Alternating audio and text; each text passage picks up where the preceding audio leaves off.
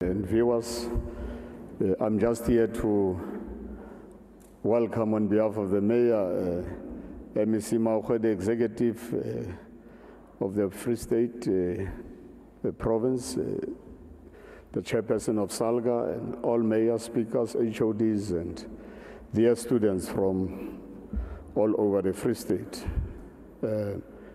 Now, this morning, I think we're gonna listen to the MEC accounting to the nation, together with a panel of students who are bursary holders of the Free State Provincial Government. You'll remember in the last 5 years, since 2009, education was prioritized as #1 in South Africa. And as the Free State Province, we'd like to thank the President and the ANC government for having prioritized education. And we know that as a province, we were known in the past for being a a province. We were taken as backward. We never focus on key strategic subjects, key strategic in terms of skills development and economic stimulation of this province. So MEC Makgoe will talk more about what we have done in terms of priority #1, education. For instance, I'm sure he will tell us that in this 4 years, we have taken 492 students to Cuba, just doing medicine. I think it's 200 to Cuba plus, so in all it's 492 students who are studying medicine, and some of them are almost competing. We have taken 307 because we are an agricultural province. We have also prioritized agriculture. He'll tell you more about accounting, and I'm sure if possible he can even break down per each town in the Free State how many students have benefited. And I'm happy to say we have, since 2009, visited all universities in the country. We have visited Cuba, we have visited our students in China. Next year we are taking students to Turkey as well as China. China is prepared to take almost 200 at the beginning of January, and Turkey is prepared to take engineers. And I think we are ready. We have our team presently in Turkey and Cuba preparing for 2014. And with these few words, I want to say we will listen to the MEC and the panel of students. We can use any language, or any phrase that as mensen wil praat, ons kan praat, en as wel arbata ubua re tla bua, masifuna ukukhuluma sizawukhuluma. Abantu basimele bafuna ukuzwa ukuthi sithini namhlanje. Ngiyabonga.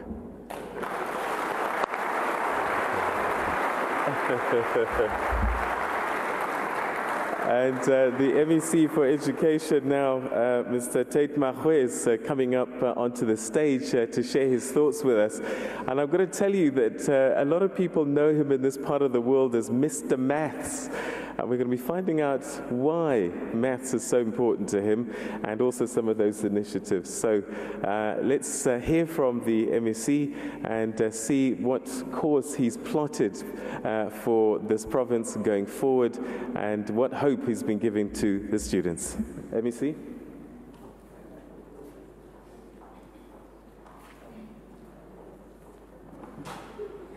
Yeah, well, thanks, Peter.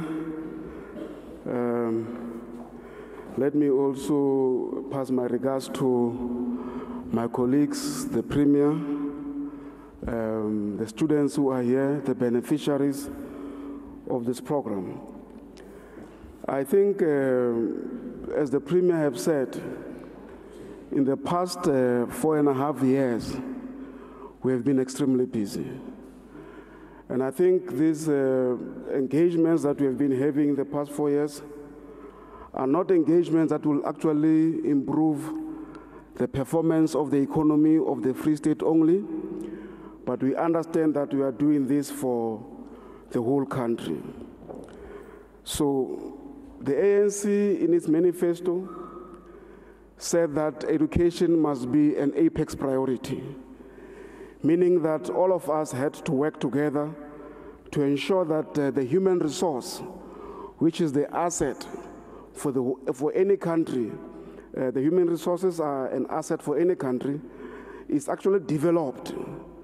And therefore, we have not seen ourselves as a Department of Education as people who are only interested up to matric. But we then said, what happens to these children post-matric? And the first intervention I think we did as the Executive Council was to centralize the budget, the bursary function. In the past, all departments had their own small little bursary programs. And then in 2009, when we came in, we took a decision that said, let us do away with the small little bursary programs running all over the show. We must make sure that now all the bursaries are centralized in the Department of Education. That was one of the first major decisions that we made. And ladies and gentlemen, when we started in 2009, the number of bursaries that were there, that were provided by the provincial government, was only 129. Today, as I'm talking to you, we've got a bursary program that covers 7,521.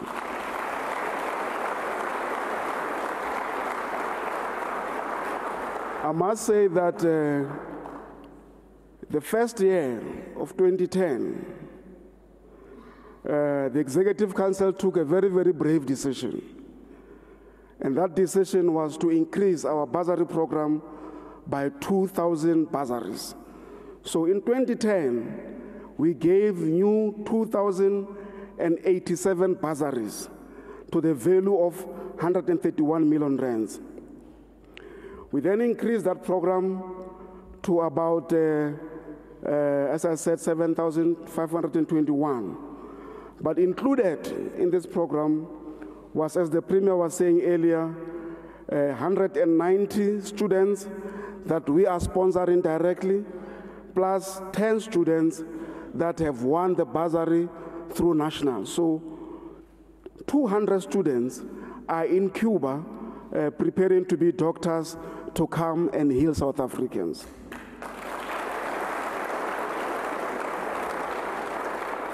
And if you look at this bursary program that we've been running, you'll realize that, as the Premier said, medicine is 492. So 200 in Cuba and about 300 in South Africa.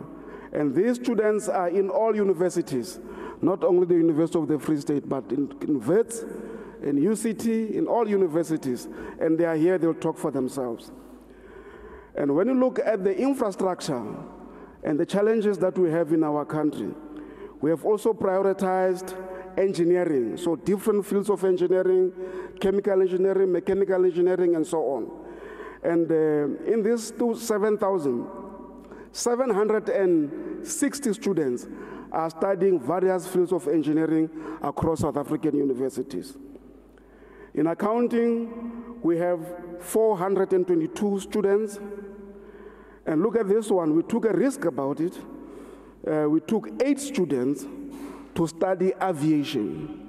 And in the panel here, one of the students who have just completed or just about to complete, and wonderfully, she's a lady. She'll be part of the panel here.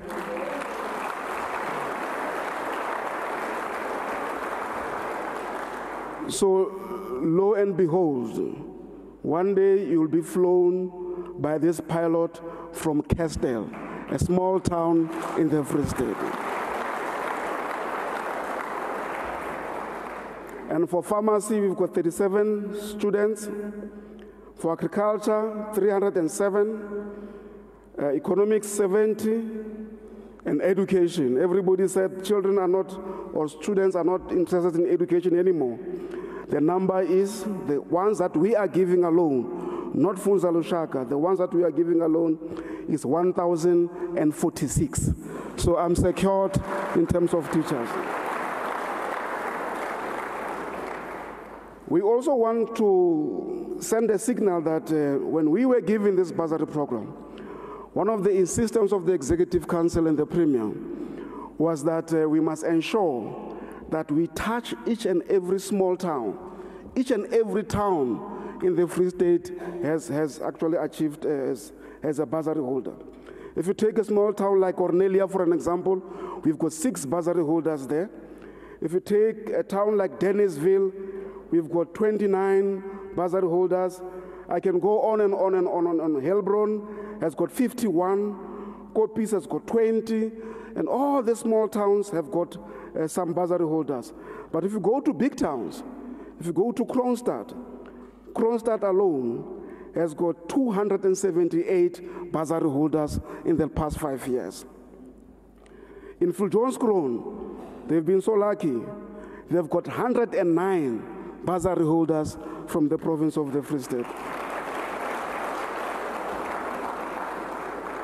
If you take the big towns, you take Velkom for an example, 655 bursary holders that we have given in the past 5 years.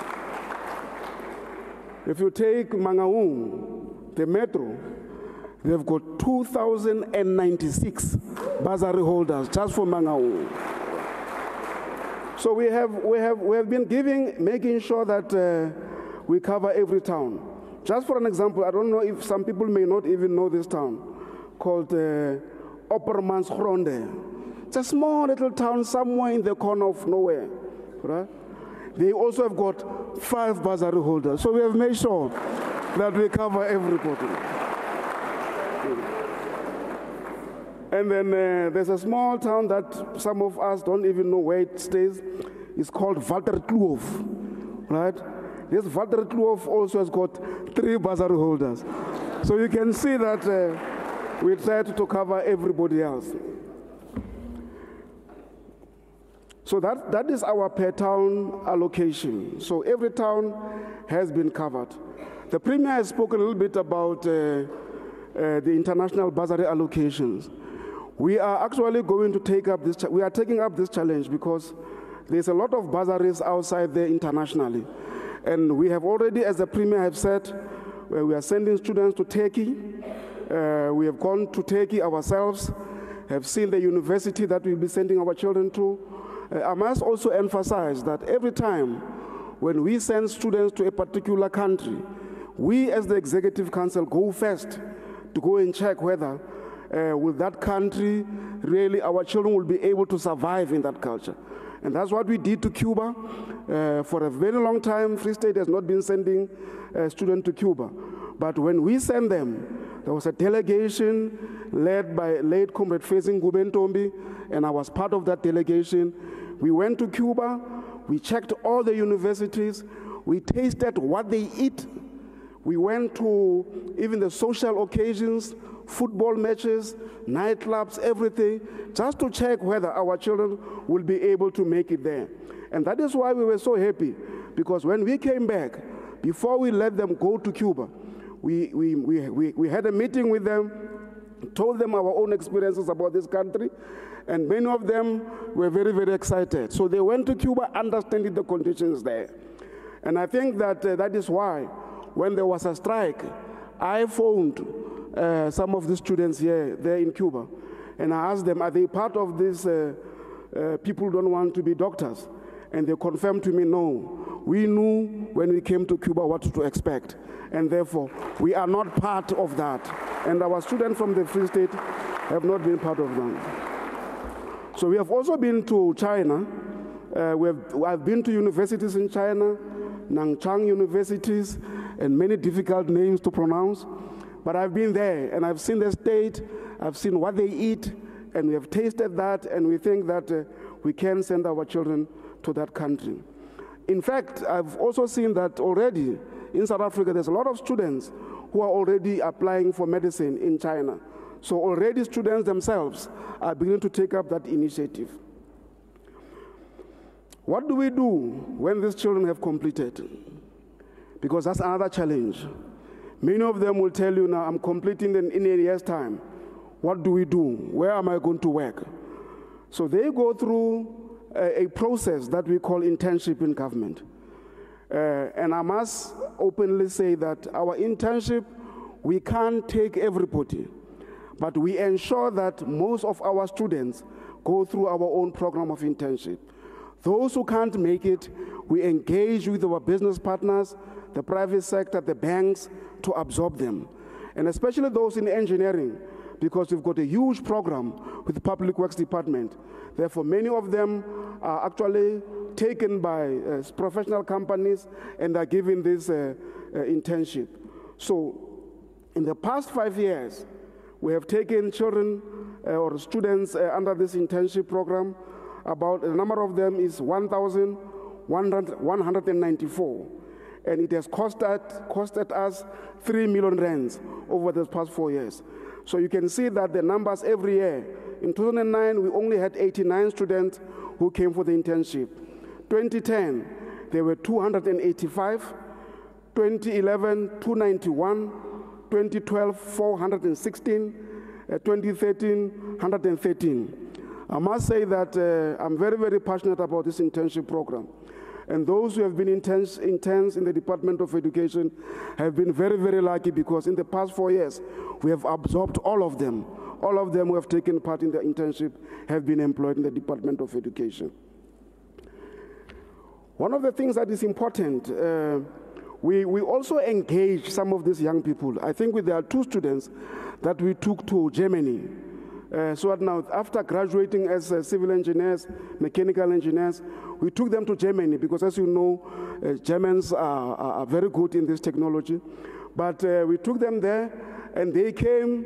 They are now, I'm told, they've invented some instruments in the Department of Public Works, and I'm sure some of them will demonstrate their inventions in this hall. But I think that's what we want. We want people to be engineers, not only to start looking for work, but to start creating that work and being innovative. And that's what we are beginning to get as a Free State government. The other program that we do is a program of learnerships.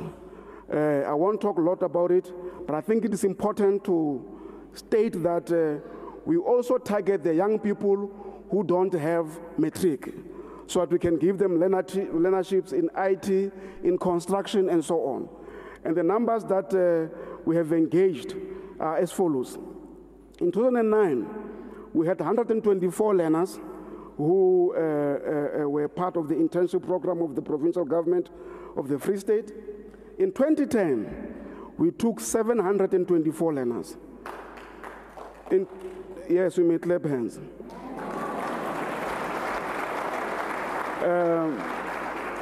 In 2011, we took 530. In 2012, we took 1,945. And this year, we have taken 370. So you can see that we also try to say what else can be done for these other learners. The other program that we are running successfully is that the experiential training for those of you who are at the technical level. We coordinate this program so that now children should not qualify, do S4, and not have chance to do practicals. So we coordinate that program. We engage the private sector. We have engaged Sasol. We have engaged quite a number of other companies, including the banks. And in this work, obviously, we have had a lot of partners, but I think we need just to mention that the small business people, the small black business people in the Free State have been extremely supportive on this program. Many of them have taken out their own money to support children to go to school. Many of them have also taken these children. You know, I've got a set of engineering companies that I know.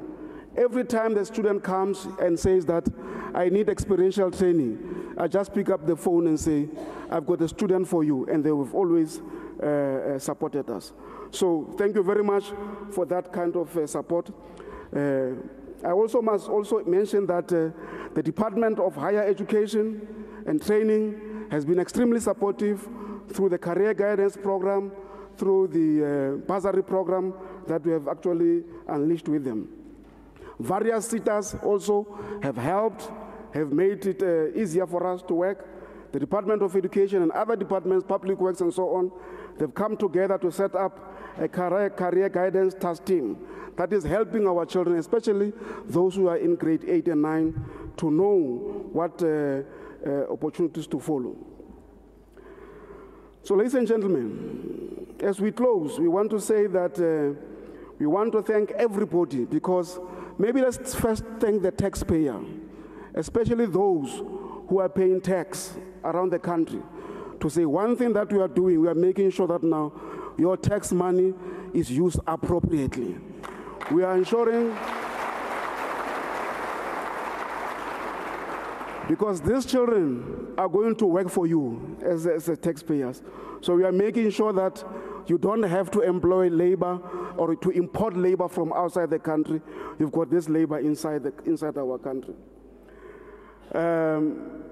There is a lot of FET bursaries that we have also given. So we recognize the FETs as playing a very, very crucial role working with the Department of Higher Education. This year, even though we know that Free State is going to do very well in terms of the matric results, you know we have set up ourselves a target of 85, and after writing, I still feel that we are going to get 85, so you are all invited. So you are all invited in January the 7th. Well done function. I think we have been preparing, because there are going to be so many people that we need to invite. I've been saying to the MEC for Finance, maybe we have to have screens outside for those who will be sitting outside, because there's going to be so many 100% schools this year that they won't fit in one hall. And then lastly, we will be providing one more 500 bursaries for this class of 2013. But we are working very hard. We have said that we want to increase this 500. This is 500 from government. We want to raise another 500 bursaries from the private sector. So some of you who are decision makers, some of you who come from the Free State, who are CEOs of big companies, the Free State needs you. We want you to give us 1 or 2 bursaries. I believe if all companies in the stock exchange can give the Free State 1 or 2 bursaries, we can have all our children go to institutions of learning. And I think the last thing that we want to summarize, as the program director is telling me that to summarize, is that we want also to give you the number of graduates.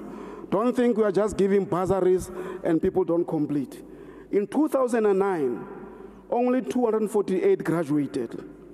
In 2010, 855 graduated. In 2011, 167 graduated. In 2012, 783 graduated. In 2013, we are expecting 1,184 to graduate.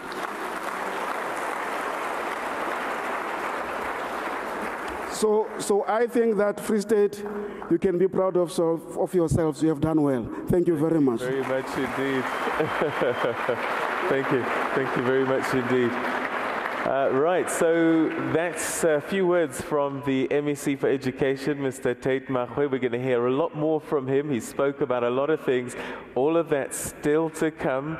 Stay with us. Don't go away.